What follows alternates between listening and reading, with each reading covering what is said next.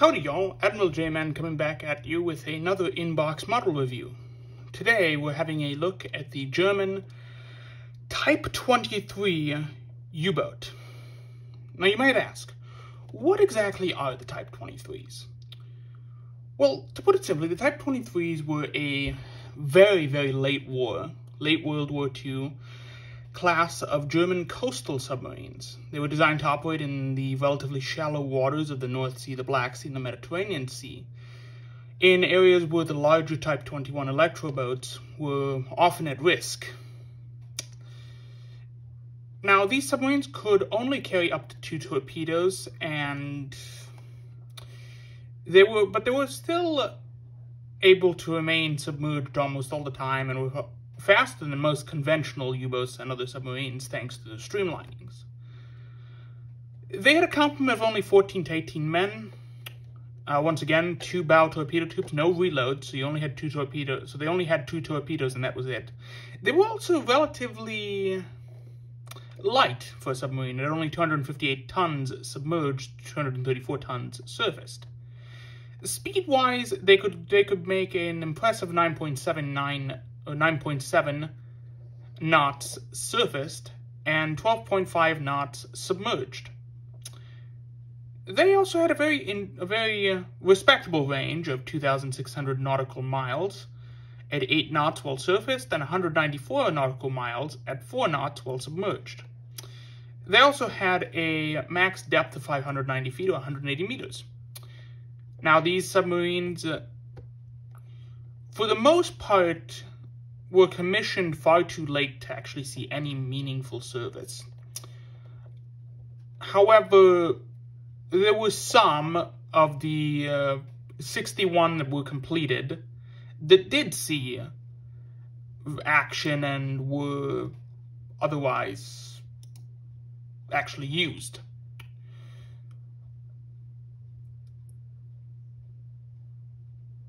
In essence, most of these submarines, of the 6 operational Type 21s that was sunk by the Allies,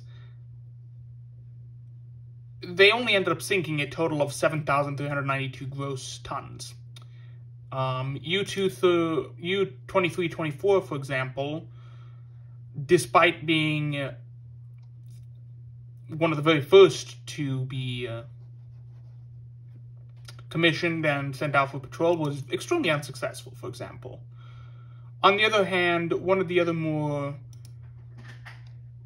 famous ones, or infamous ones, however you put it, is U-2326, which is presented as an option in this kit. U-2326 really did not achieve much during the war.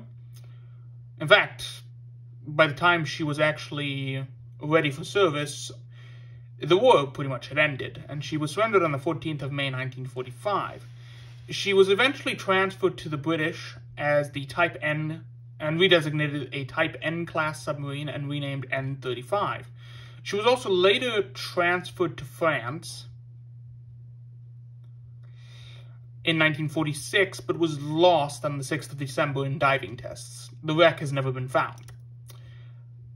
Of post-war, for the most part, these submarines operated in the Bundesmarine, the Volksmarine, the Royal Navy, as mentioned, the French Navy, the Soviet Navy, and for a small time, the Royal Norwegian Navy.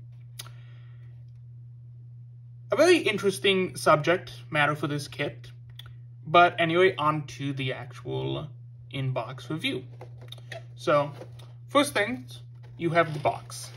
The box, of course, depicts a U-2363 leaving a unnamed U-boat pen, 1/144th scale. Here are the schemes. You get U-2326, U-2322, and up here, U-2360. When you open the box, the first thing you're greeted by is the conning tower. Now, in the kit, you get 3 different variants for the 3 different submarines. And at first, it took me a while to actually figure out what the differences are, but for the most part, the differences are in this lip area. This one being the thickest, this one slightly less thick, and this one almost having no lip. But other than that, they're pretty much the exact same structure interior-wise, and they come together relatively the same. The next thing you find is this sprue. This sprue has parts for your stand, because yes, the submarine does come with a stand. Parts to assemble the conning towers, various rudders, the propeller, diving fins, antennae, and various other parts to make the periscopes and masts and whatnot. The biggest sprue in the kit, however, is the hull. The hull comes in two pieces. It's very nicely molded. Most of the detail on it is, well, visible here. Nothing really to talk about much on the inside. Relatively simple kit from the looks of it. The next thing in the box is the instructions. The instructions come like this. Standard trumpeter.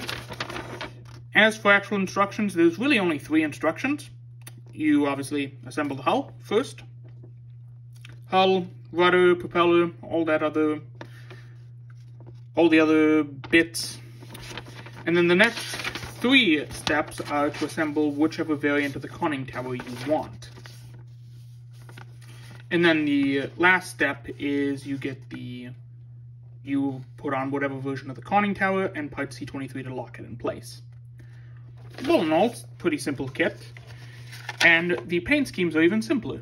Roughly, you just have to deal with medium gray, flat white, and gold. And the only part that might require a bit of masking is the part with the white. Unfortunately, I will say though, the kit does not come with any decals to put the submarine's numbers on the conning tower.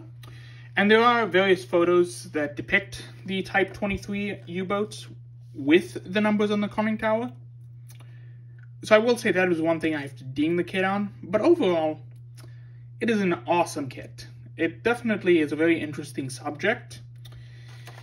And aside from larger, more expensive versions of this kit in 1/72nd scale, I got this one for fairly cheap. I paid roughly, I'd say roughly 15 bucks for it, 15, 20 bucks, or 15, 20 USD for this.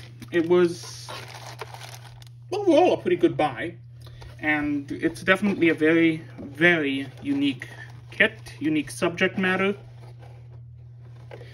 and I think it should be a very interesting build. Anyway, please like, comment, subscribe, and have a good rest of your day.